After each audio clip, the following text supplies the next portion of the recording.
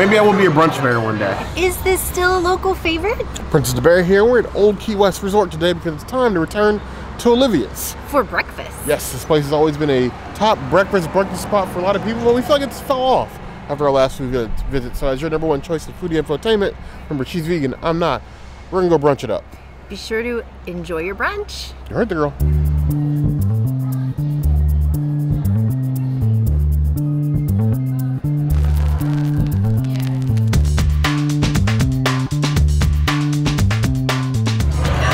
I got the Olivia's version of a tequila sunrise. I am strawless, so this is going to taste probably unfair in this drink.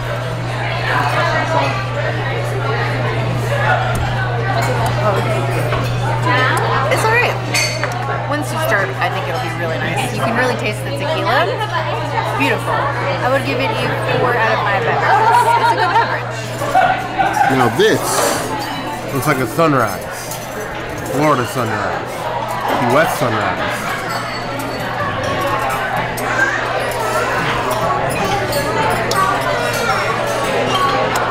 That is the kind of thing I want with my brunch. Fruity, but powerful. Maybe I will be a brunch bear one day. Maybe not. 3 out of 5 bars.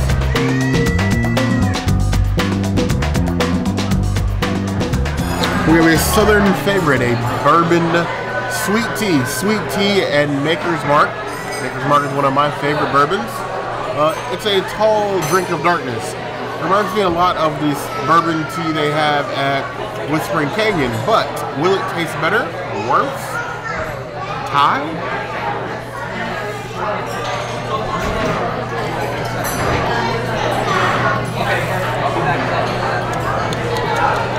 Use more bourbon. But I think it's slight edge on it over Whispering Canyon. I'll give it 3.75 out of 5 balls. Maybe if it was like in a short glass instead of a tall, I'd like it more.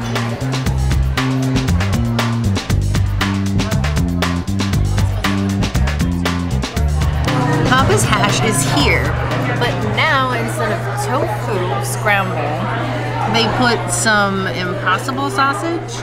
And then we have the frittatas, my favorite little Mickey frittata, but it's not a Mickey here, it's just a regular frittata. I miss the Mickey. Literally my favorite reason to go to any value resort for breakfast is to get those frittatas and some Mickey waffles. Like, Mickey on Mickey is the way. But I'm just gonna try this. The sausage, these potatoes look a little under. I think I'm just gonna try it like this first and then the frittata. Cheers. The sausage is interesting. The sauce is like, it almost reminds me of like a marinara, like a meaty marinara, which is not what I was expecting. It's not a sauce that we had the last time that we had this. I do think this is a little bit more improved. And the potatoes, they don't taste under like I thought they were. I'm probably gonna need some pepper for this, and thankfully salt and pepper is back on the table. I think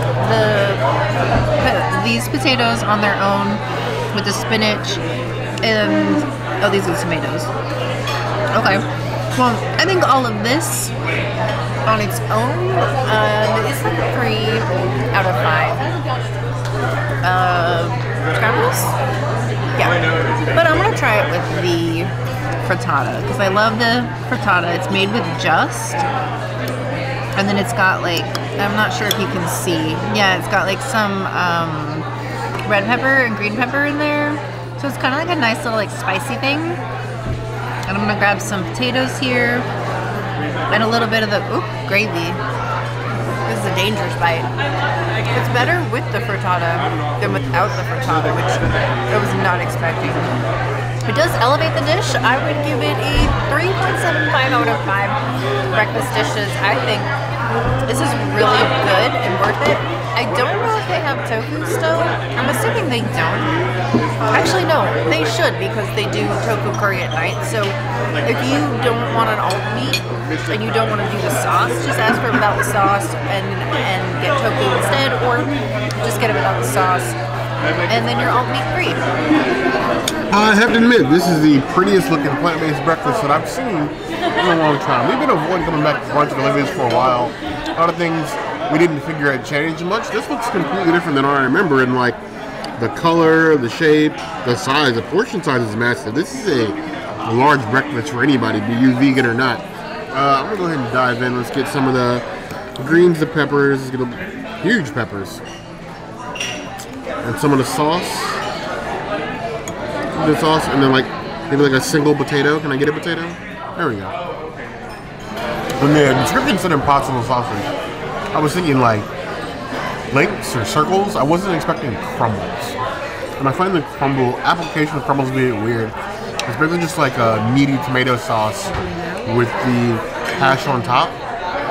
It works. It's just unexpected, and I think because the crumbles are so small, it's really hard to get a full bite of crumble with everything else. And I don't really think the sauce adds a ton. You got some citrus and everything else from the tomato, but the crumble I barely taste. It's just kind of there. Now with the frittata here, let's see if this improves my feeling on this. Get some greens. Try to get all the colors in here. It definitely feels a lot better with the frittata. More flavor, like different flavor profile. The Just adds a lot without like overpowering the rest of the flavors.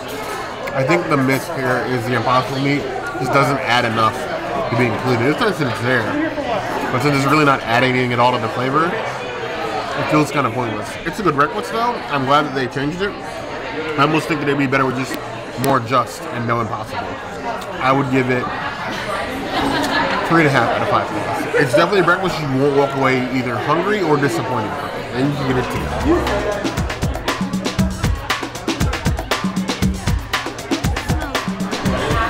So this is a curious one. This is their buttermilk pancake breakfast. Seasonal buttermilk pancakes. And apparently the seasonal only comes from the different kinds of Smucker's jams that they include with it. So like nothing on top. This always comes on the side. I didn't ask for it on the side, but they just give you, it's just regular Smucker's like in a packet. You have grape, you have strawberry, and I guess if the seasons were to change in Florida, which, you know, it does occasionally, you might get something else. I'm really unclear. I don't know why it's called seasonal, but I digress. They do give you your own little pour spout of the syrup. They also have whipped butter. I hate butter on my pancakes. Honestly, I could do the powdered sugar as well. Let's give it a pour. We're not dipping today.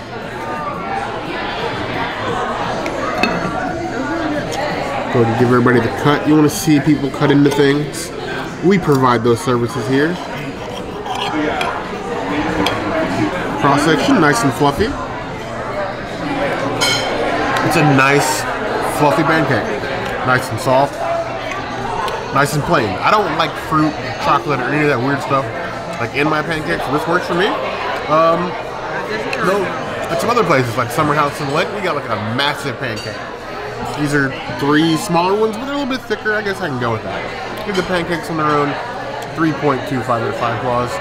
One of these restaurants one day is going to be unlimited pancakes. Somebody's going to do it. I don't know who's going to do it. Maybe Whispering Canyon one day. Somebody's going to do unlimited pancakes, and I'm going to go to town. Not today. Then I got eggs. You can get them any way you want. For some odd reason today, I decided on over easy. I had no idea why, because I don't usually order eggs over easy, but up here, it would look good on the plate. I thought it'd make for a good photo. It's really the only reason I ordered them over easy. But this is for June from Diz Life, because he hates runny eggs. If you guys also watch his videos, I need you to go on whatever video they posted last and post an egg emoji and Tom Princess and the Bear sing. That's runny, well-cooked egg. No complaints, cooked exactly like I asked for it. 3 out of 5 claws. Then you get Disney bacon. Disney bacon has a history of being unimpressive. This is like quick service bacon.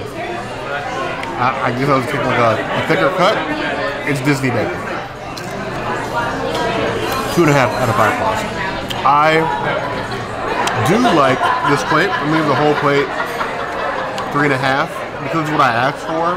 But honestly, it feels so basic. I'd wish I'd gone with something more unique that they have here, like the omelet, or even their chicken and biscuits, or chicken and waffles that I've had before. I was gonna order hush puppies and forgot those. That's on me. It's okay. One thing I will say about Olivia is brunch is better than dinner. Yes, brunch is absolutely better than dinner, but I do think that Summer House on the Lake is the superior local eats brunch location to Olivia's. You upset some people with that one. Well, as your number one choice in food and entertainment, sometimes we are going to hurt somebody's feelings about their favorite restaurants. Olivia's is okay, but this hotel and these restaurants need a rework. Yes. Olivia's not big enough. Good Foods to Go is not big enough. Way too small. It needs something. This is the oldest DVC resort here at Walt Disney World. It needs a facelift to bring it up with the other resorts. I feel, anyway. I agree. But I don't know what you guys think about Olivia's, because most of this channel, if not 65% of it, is the community. If you're new here, welcome. What's the other 40%? Us. Okay. 60, 40. 60, 40. Okay. If there's anything else you'd like to see us do, the comments is the place to find us. Hit the notification bell if you want to see other videos like this, and we have new videos 5 days a week, Monday, Tuesday, Wednesday, Thursday, Saturday.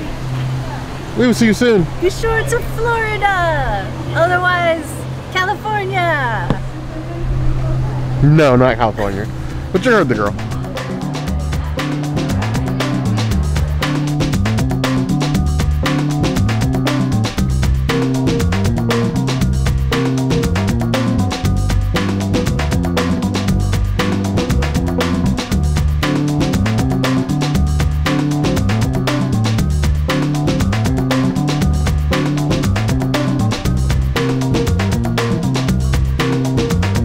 Oh man, we wanna go 6 foot, 7 foot, 8 foot lunch.